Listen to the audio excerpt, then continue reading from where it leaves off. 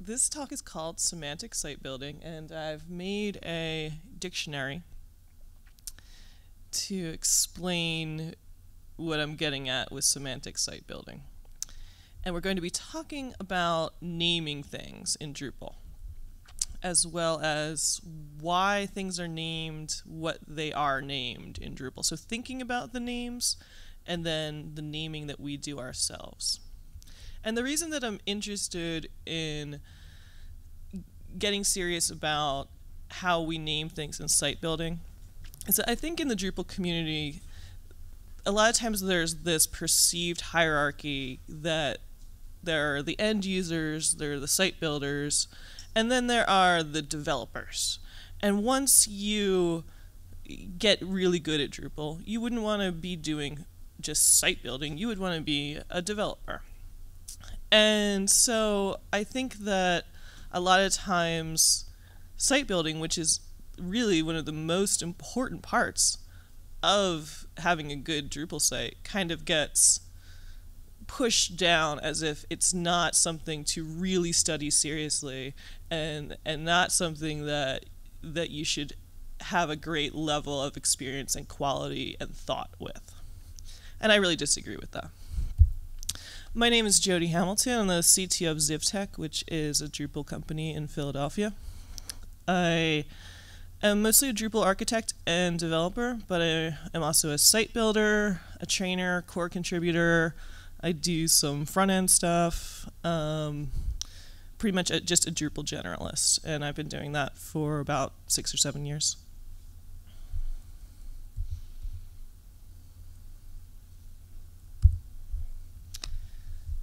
Semantics, you hear a lot about the semantic web and semantic markup and a semantic URL. So I came up with this idea of semantic site building. So how can I build a site in a way that matches what things are named? Like, how can I make sure that my content types are types of content? And how can I name things in a way that matches the build? So what do I name my content types? And I'm going to take you through all different types of sections of Drupal where you build things and kind of give you tips on how to name things and how to think about things, or just the sort of questions that you might want to ask yourself when you're building sites. Some of the basic concepts to this way of thinking is, don't be too creative. We use your creativity within the boundaries of the system. So you're building things with Legos, but don't use a wheel Lego when you're not trying to use a wheel. Okay, so don't like shove them all together in weird ways that's going to break. Pay attention to plurality. So don't call one content type events and the other one article. Avoid redundancy.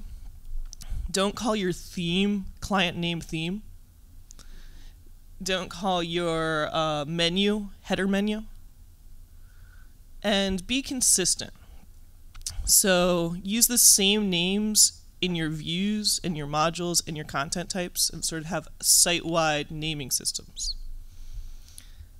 Also, don't be too specific when you're naming things that may expand their use. So a lot of times you'll see that somebody makes a view called homepage news. And then later on they decide that they're also going to use that on other pages. And then you're like, why do I have to go to homepage news to change the news that's not on the homepage? It was because they named it when they were trying to build the thing that they were just building right then, instead of thinking ahead. Yeah.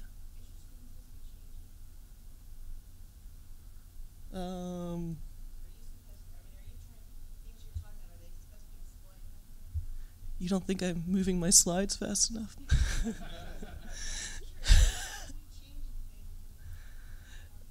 No, it's right. So this guy is Drew Plippy, and he's going to be helping me out. if you're interested in Drupal, he's sort of like a little tipster guy. There's a website, drewplippy.com, where you can get your fill of Drupal. Let's see if I can get to him. You can actually subscribe to Drupal. Here. Yeah. If you get the Drupal module, you can subscribe to Drupal's tips, and then as you go around your website, he will give you tips. I know everyone's gonna rush to do that. I don't even use Drupal. Okay.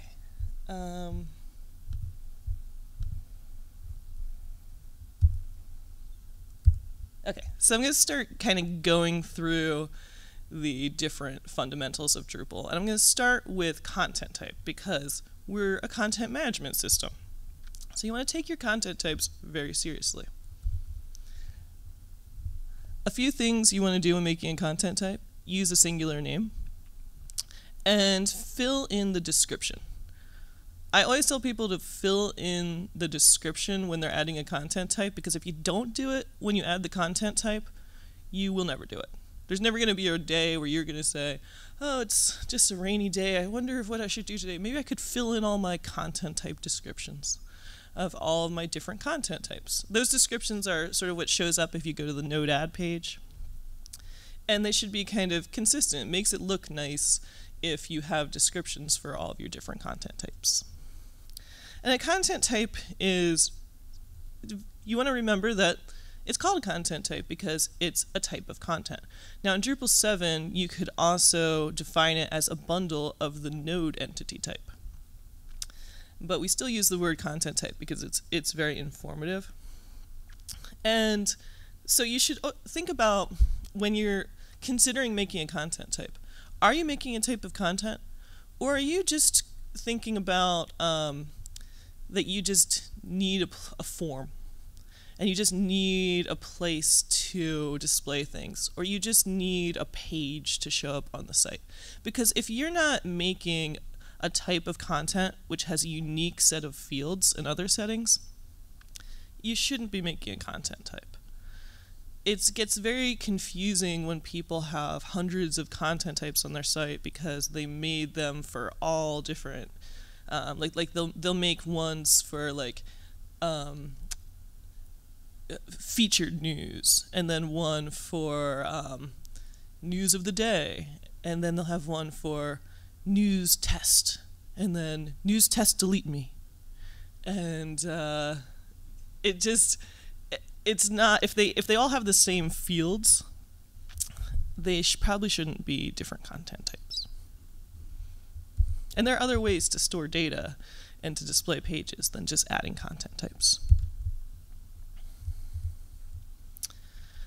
A node, I think this is an interesting word, although it's kind of like become a little bit outdated in Drupal. I'm not really sure why they picked node. I think that might have been one of those things where they just kind of want a word meaning something, John or widget.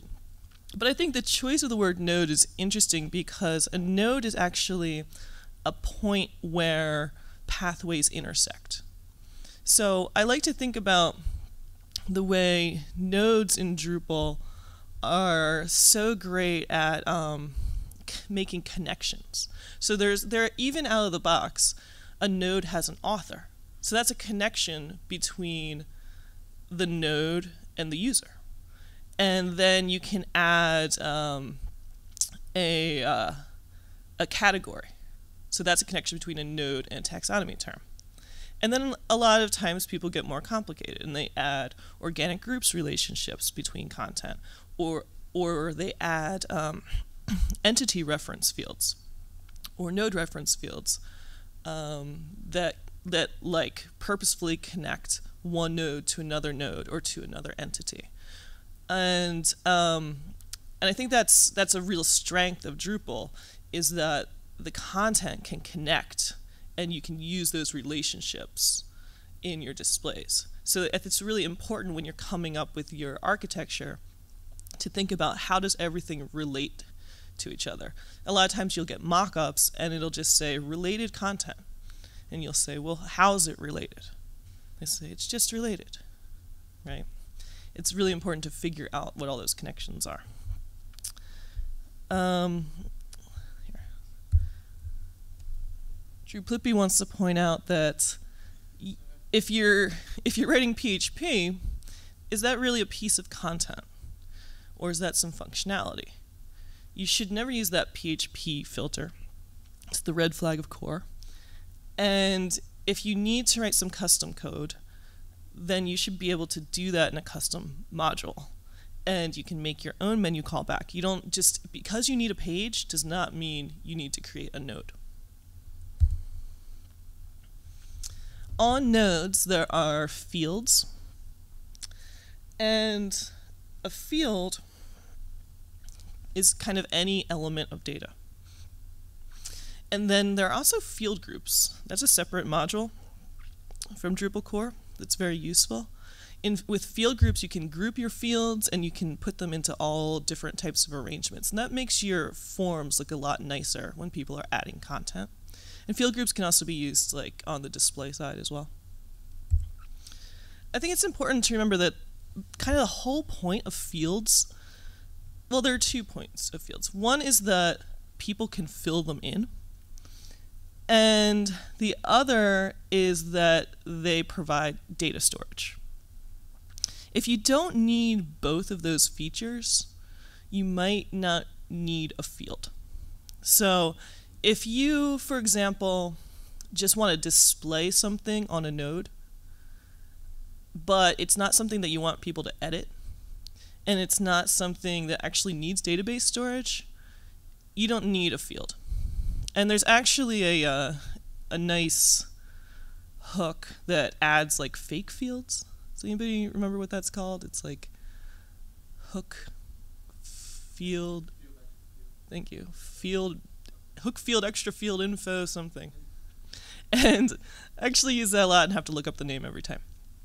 But it kind of lets you add fake fields that you can then control in the display field settings on an entity, without having to add a field and then have to like form alter it so that people can't edit it. I always think that's silly, like to have a field that you then try to remove from the UI so that no one can edit it. And I've seen even worse than that. Like I've seen a site that was actually a pretty big site, and it had a field on it that like said in the description, magic number field, don't edit me. And in that field would be like a node ID that showed like where that user had come from when they had filled out the form. And if you removed that, it would mess up the content completely.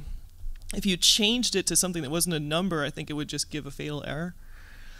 And it was just like, really? Like you, in your user interface, you just like told people not to edit something? It's not a great practice. So an entity relationship, I kind of touched on that a little bit with nodes. There's so many great ways to relate entities, and you really want to think about why and how you are relating things. I use entity reference module a lot. I use organic groups a lot, taxonomy fields, and even the node authors.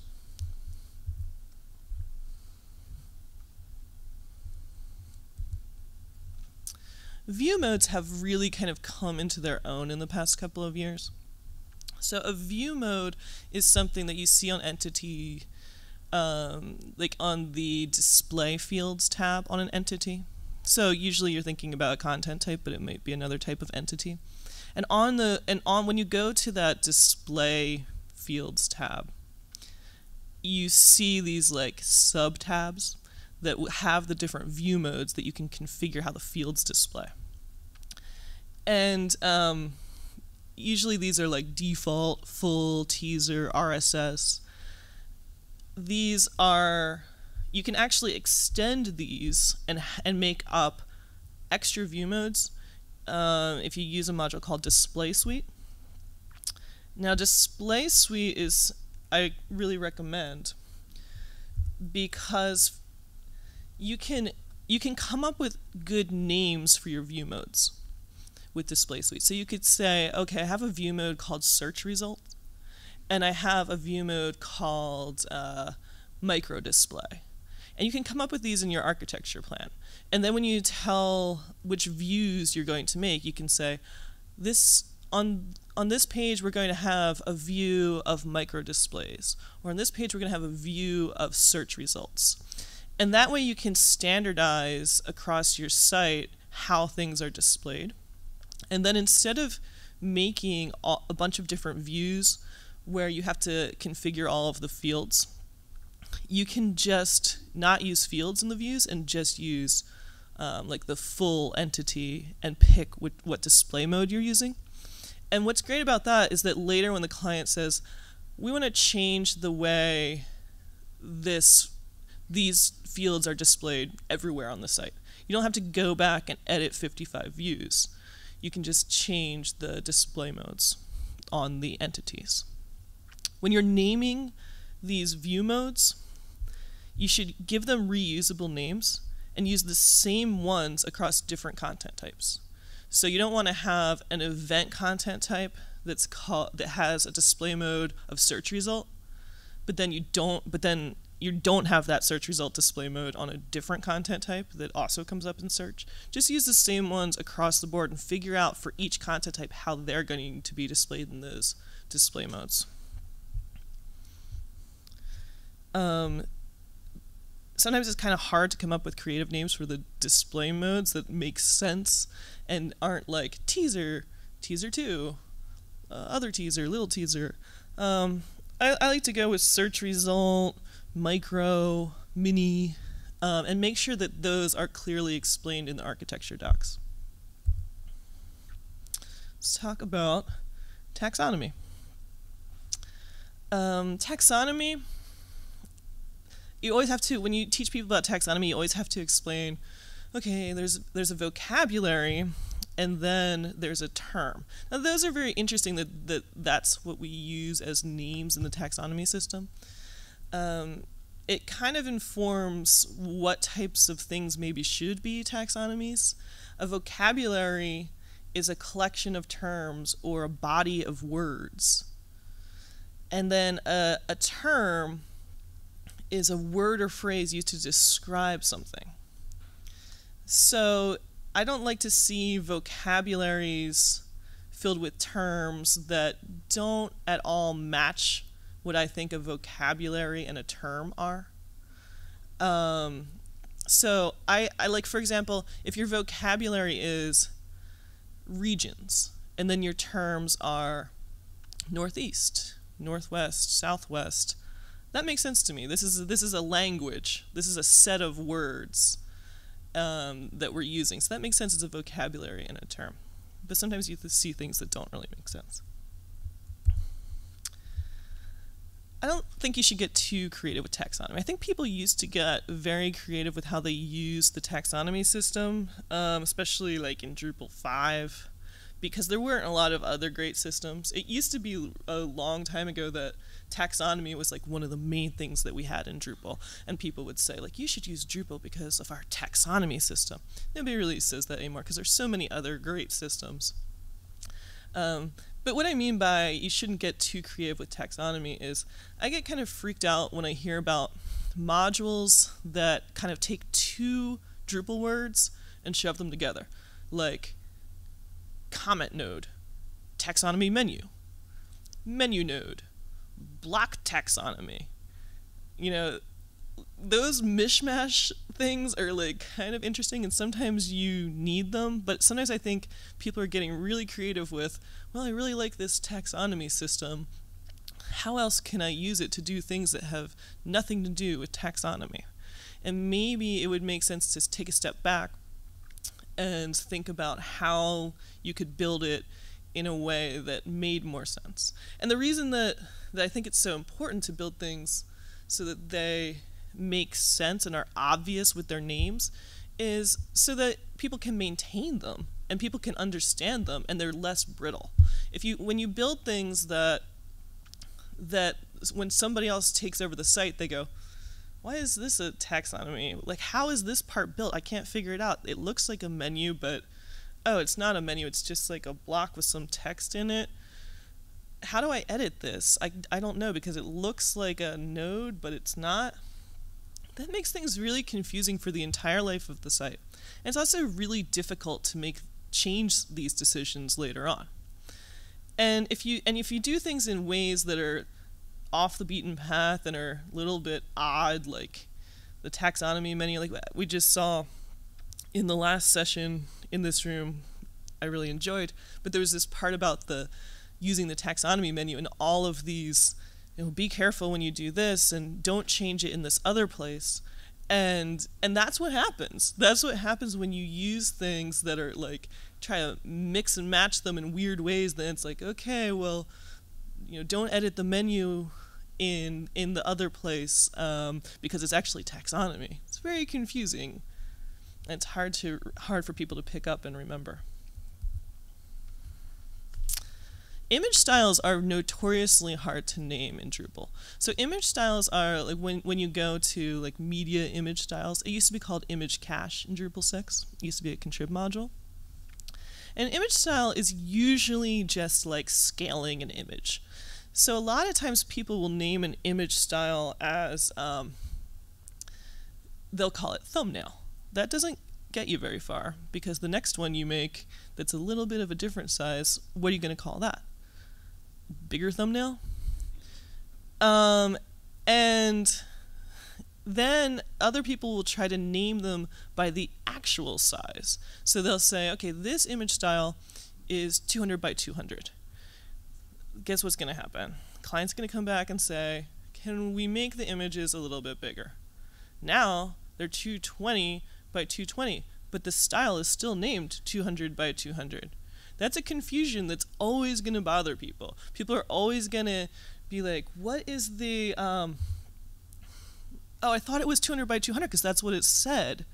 And there's going to be wasted time. And I think people who, even beyond site building, I think as engineers, we've come to understand that bad naming wastes time. And when you have a project where things aren't well named, it keeps on repeating again and again these same conversations of, wait a minute, what is that again? So one time I had like I was doing a discovery with a client, and there were two terms that kept being used throughout his documents and when I would talk to him. And it seems like sometimes the term meant one thing and sometimes it meant a completely different thing. And you had to try to constantly wonder which one it meant. So I said on a call, can we just decide which one this term means and come up with another term for the other thing? And he said, absolutely not. This is how it works. When my assistant uses the term, and anyone else in my organization, they mean A. But when I use the term, it means B. So every time I use the term, switch it in your head. And I said, okay, we're not doing this project. Another time I had a project where there was something called a participation. They wanted their users to create a participation, and every time we would talk about the project and they would say, we need the participations to work differently, then we would have to have this little conversation where we would say, what are participations again? Oh, they're this content type, this content type, this content type when they're used in this program, but not when they're used in this program. And sometimes they mean it also includes these other things. So every time we would have to go back and say, all right, what did you mean by participation? And they would say, a participation. It just means a participation. We could never peg them down on what these words meant. And the amount of conversations that we'd have. First, the conversation would start off with, what does it mean? Then it would spiral into like 10 minutes of frustration about how ridiculous it is that they can't decide on what it means. And like the amount of like extra time that this took was ridiculous. So to get back to image styles,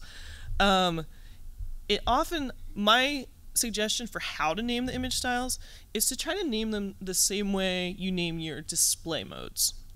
So if your display modes are called teaser, full, search result, micro, mini, name your image styles the same way. Because typically, if you work with display modes and display suite, typically you'll be displaying the images within one of those display modes.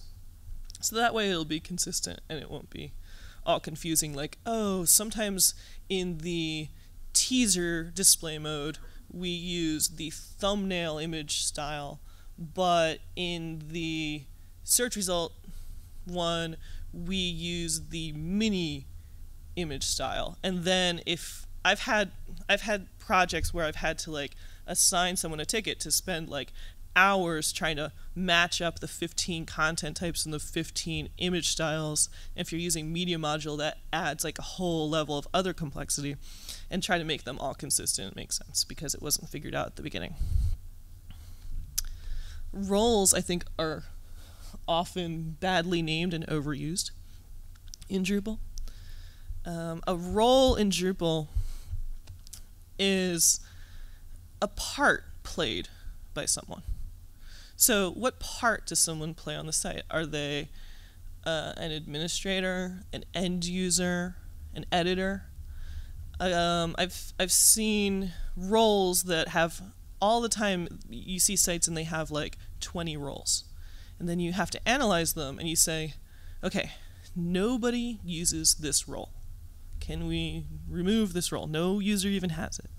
Or you say, or you figure out, but a lot of times it's harder than that, because it's like, oh, well, there are some users that use this role, but they all have other roles, and the other roles have the same permissions as that role. So that means there's no purpose in that role at all. So then we can remove it, but that takes a while to figure that out. You should never have roles that have 0 or 1 user, unless it's like an incredibly small site and you really only do have one admin and there aren't a lot of roles.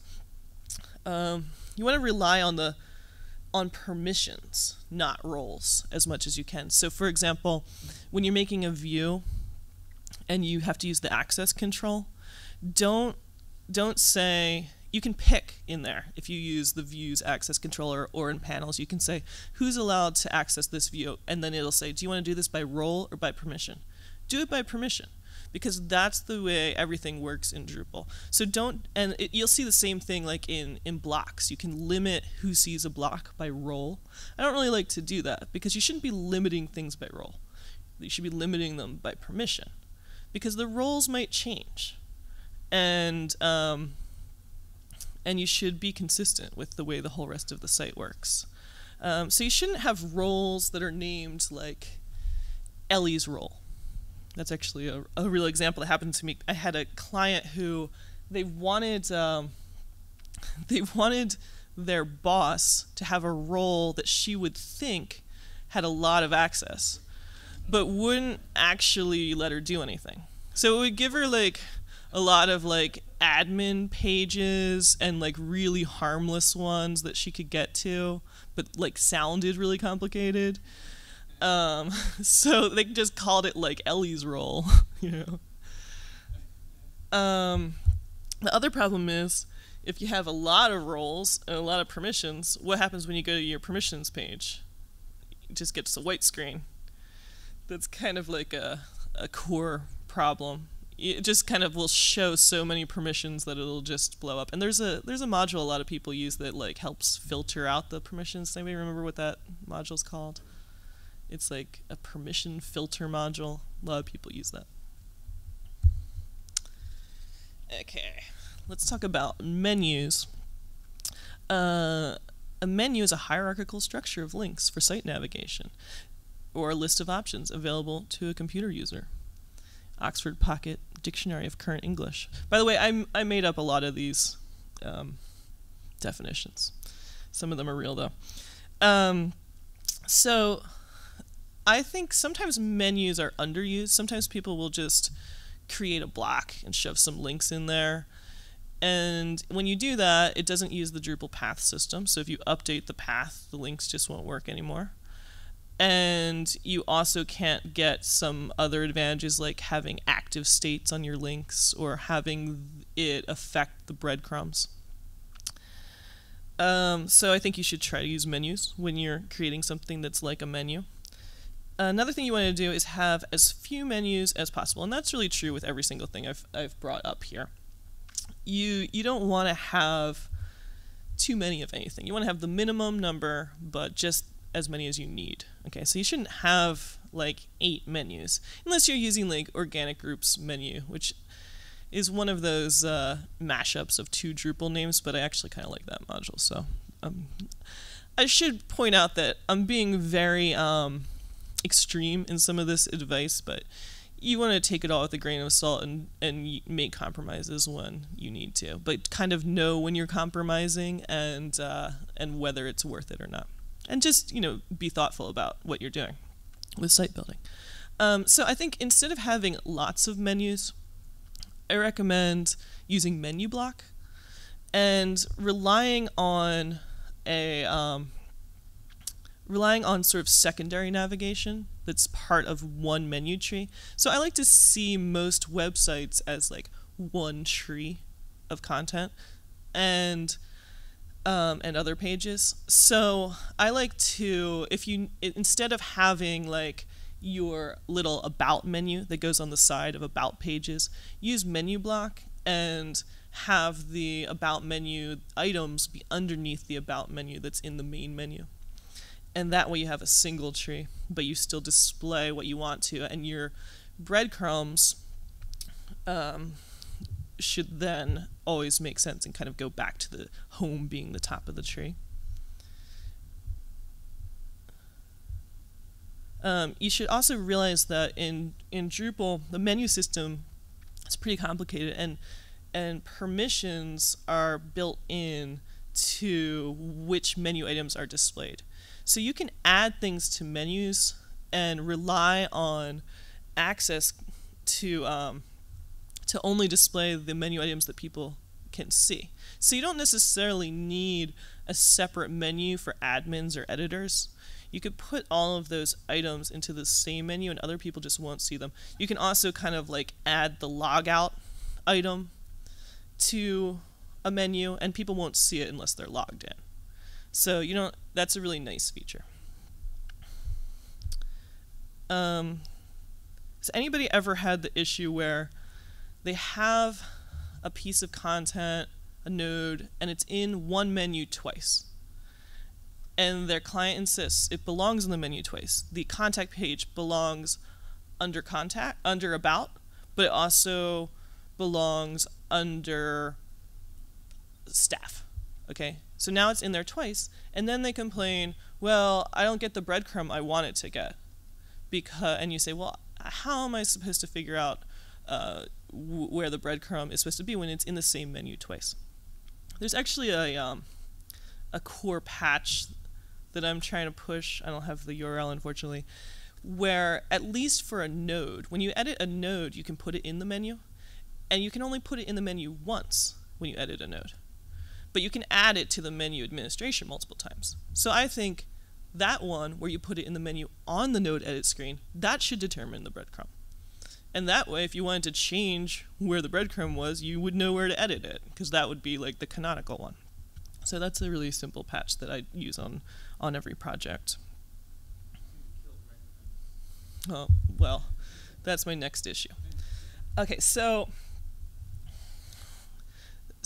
paths and breadcrumbs. So I really strongly believe that your path, your breadcrumb, and your position in the menu should all match.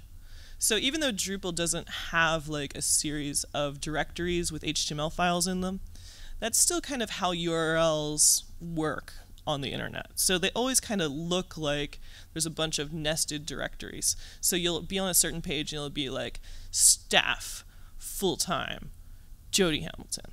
So it looks like they're in directories. And I think that if your path is staff, full-time, Jody Hamilton, your breadcrumb should be home, staff, full-time, right? So they should match. And they should also be in that position in the menu. Whether or not you show the menu in a way that shows all of that hierarchy doesn't matter. But that should be how the hierarchy is built. So in order to kind of get my my paths to match my breadcrumbs, I end up having to do a lot of work because it's not like I haven't really figured out the best system. So obviously you want to use path auto, and what you do is you set, for example, for a content type, you'll set that for an article, its path should be news/title, right? And you kind of have to do that separately for every content type because you want usually the plural of the content type. So for an event, you want the path to be events/event name because you're going to have a landing page that's at events. So you shouldn't call your events landing page calendar unless you're going to label your events as calendar/event name. Because you want people to be able to navigate the site by playing with the path. It always frustrates me when I'm on a website and like for example, I was trying to like look at the Vagrant base boxes yesterday. And I saw that there was a link to a Vagrant base box at downloads.vagrantup.com/blah blah blah. So I was like, well, I want to see all of them. So I'll go to downloads.vagrantup.com. And I just get like a fatal error. Like there is no page there, right? I don't like that. I want to be able to like infer where the landing page is from another path that I'm seeing. Unfortunately, because some words don't get an S at the end in English when you have a plural, like news doesn't get an extra S, you have to kind of like make each content type's path structure separately. There's some modules that I've used. I haven't really decided what my preferred one is, but there's one called like path breadcrumb or breadcrumb by menu or something, where you can kind of like make the breadcrumbs pick up from your paths instead of from the menu items. Sometimes that makes more sense. Okay, let's talk about views and naming views because these go wrong a lot. So I had mentioned before, like you'll see a lot of times homepage news ends up being the view that holds everything about news. So you really want to think about buckets because Drupal's so flexible and you keep on changing things unless you've architected it all out. I've come to do that where I'll give the site builders a plan that says this is the name of each view that I want you to create and these are the displays that each view has. Because otherwise, even if they're very good and thoughtful, if you end up sending it to 3 site builders to build it all really fast, there's going to be a lot of mismatch. And so a couple of people are making news views, and they don't realize that they should be working together and doing it with the same display mode. So you end up with like all kinds of like inconsistency when that happens. So think of your view as a bucket. And think of your displays in that view as like variations on that, and try to give your views displays names. So like by default, as Drew Plippy's saying, when you add a new page view display, it's just called page, and the next one's like page 1 and page 2. Take a second to rename those. It makes things a lot faster in the future when you're trying to figure out which one you're supposed to be editing. And another thing that you can do in views that makes it a lot more usable is you can actually name your fields and filters and contextual filters. There's a little section that says like advanced settings or administration or something that's like a little like field set that you open up when you're editing a field or a filter. I think it says like administrative name. You can actually, if you have like kind of complicated things going on in views, you can give them descriptive names. So say you've got like a first name field and a last name field, and you've excluded the first name field, and you've rewritten the last name field to show first name space last name.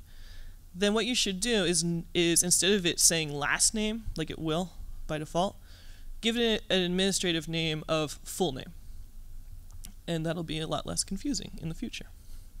And especially if you have very like complicated relationships and contextual filters, it's nice to like name them for what you're actually trying to do there. A panels page is a great, I really recommend using panels. There were some ups and downs in panels, but I think we're really in the golden age of panels now. So people don't have too much trouble naming their panels pages.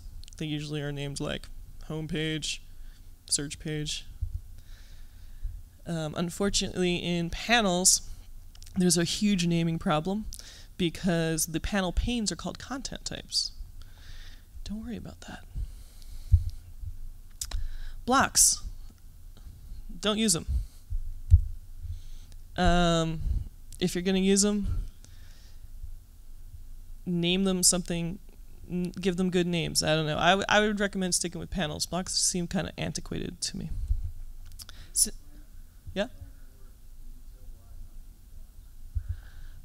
They're just not very flexible compared to panels. Like, it's just like, you can only use a block once, for one thing, unless you're using context. Like, you can say, like, I want the block to be in the right sidebar, but it's like, well, what if you want it to be on the left sidebar on some other page?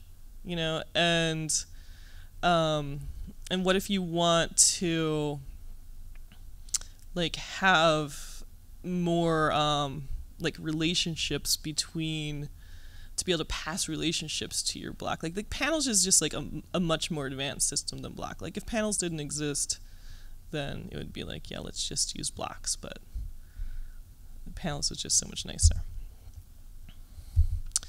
And then context is a module that people use that don't use panels, or sometimes people use both.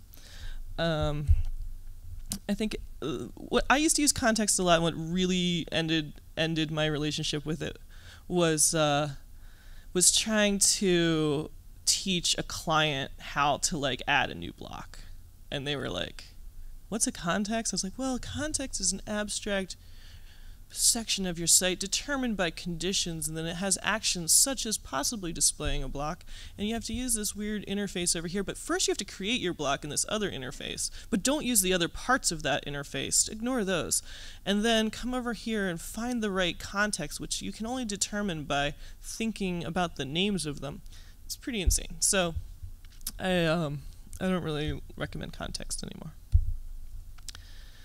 But if you do use context, you should make sure that you name the contexts by their conditions, not their reactions, which you'll understand if you use context. So you should not name your context as right sidebar. You should name your context as news, because the reactions are more likely to change than the conditions. And I think that's a really important part of naming in Drupal, is thinking about what's the most likely to change and what probably won't change. So name things by the things that are less likely to change and expand. If you use the features module, it's good to name your features nicely. And the same thing if you're using custom modules. So what I usually do is I'll name a theme for the name of the project, and then never have a module that's also named the same way. You get into problems if you have a module named the same as the theme. And try to also avoid having a module that's called like My Site General. Once that module exists, it will grow forever. So you'll never be able to stop people from adding things to My Site General if My Site General exists. Force people to separate things more. It keeps things easier to use.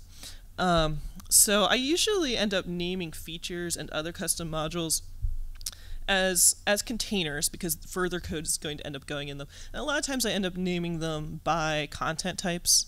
So they'll be like My Site News, My Site Events, and maybe you'll have one for like My Site User, My Site Social, or like other main features of the site.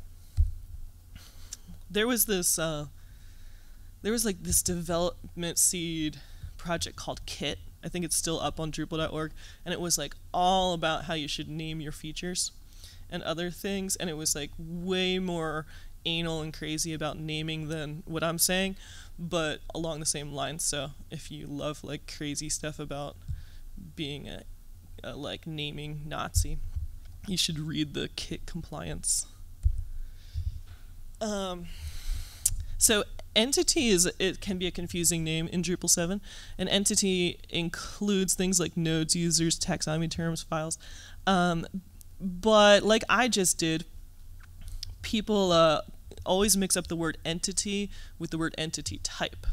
So an entity type is actually node, user, taxonomy term. And an entity is actually like a single node, a single user. And it gets confusing sometimes when people mean entity type and they say entity. So I think it's important to not be afraid to create your own entity if you are building something that doesn't fit into the idea of any of the other entities. So instead of just making a content type for something that is nothing like a content type, you can actually make your own entity.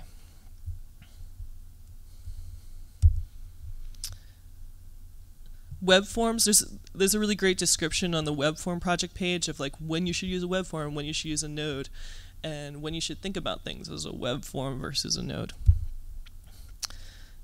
Sometimes the difference is, well, the problem with web form, I guess, is that there's not great views integration, and you don't get all of the advantages you get with content types. So it's often a tricky situation when you're making some kind of application form, whether or not you want to use web form, and you kind of have to like think about it from all the different advantages and disadvantages on a case-by-case basis.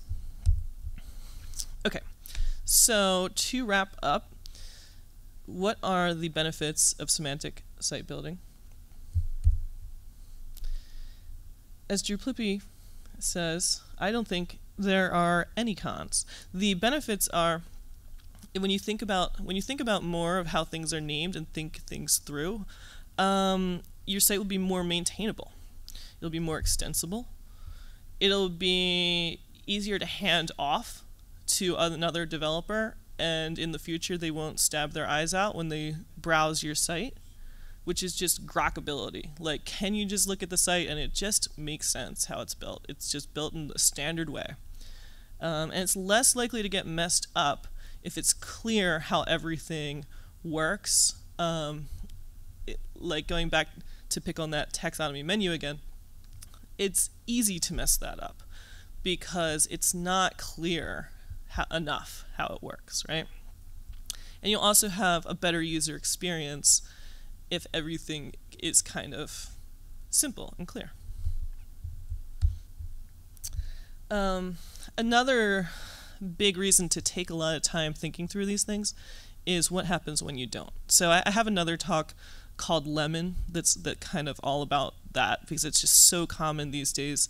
Because Drupal is so easy to get started doing site building, it's really easy to not be an experienced and knowledgeable site builder, but have built a bunch of Drupal sites. So then these sites end up coming to us and other developers as rescue projects. And doing these site cleanups where you have to change these architectures is much harder than building it in the first place. So you can't solve the problems on the level that they were created on, and then you end up having to write these huge scripts to combine content types and move displays, and you have to move items from because they had only one feature that ran the entire site. Now you have to, I had that recently, that they had a single feature and I had to turn it into 12 features. It took like 10 hours.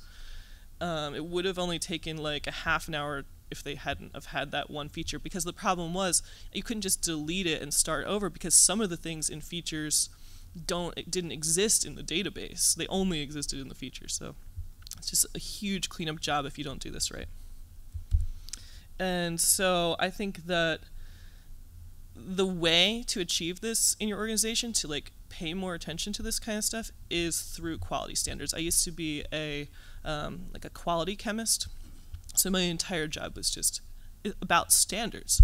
The way you get quality is not, hey, we should have better quality. It's to have standards and processes for quality. So for example, one of the things that we do to make sure that everything that we do has the right level of quality is that we have a review system. So everything that gets built is in a ticket, and it goes to someone else to review it. So if somebody builds a content type, it might go to me to review it, and I'll say, hey, you forgot to fill in the description, and the name of it is capitalized, but none of the other ones are, and you go back and change it, because if you change it now, before the client started adding content, it's easy now, but it's going to be a lot harder in the future. Definition of questions, if anybody has a question.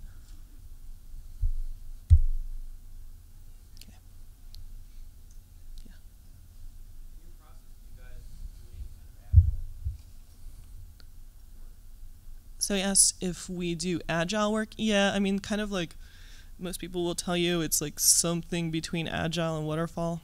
They'll say like modified agile. So it's sort of like we are somewhat agile, but typically there has to be some information architecture done at the beginning of a project, and then maybe like for each sprint we might have to do a little bit more. But yeah, we're trying not to just like randomly all be working on the site and building stuff all organically. So yeah, not super agile, maybe, yeah. So you were talking about creating your own entity type instead of a content type. Situations, can you give an example? Yeah, so I'm a co-maintainer on feedback module, and we decided, so feedback is like oh, there it goes. You have a little like pop up in the corner, and it says like, do you have any comments on this page of the site? So we decided to make that fieldable, so that you could add like severity, screenshot, whatever else you needed to add. So I made that into feedback into like, instead of just being a form, it's an entity now, so you can go to like manage fields, and there had been an old issue like from like Drupal 5 times that was like, we should make feedback into a content type, and it was like, luckily like we don't have to do that anymore, because then you end up being like, I'm gonna add some content today, what should I add? Oh, maybe a feedback. Like, it's just not really a content type. So whenever I have to make a new entity, I tend to just kind of copy what I did in feedback, because feedback module is like simpler than like node module. It doesn't do as much. So. Any other questions? Okay, thank you, everybody.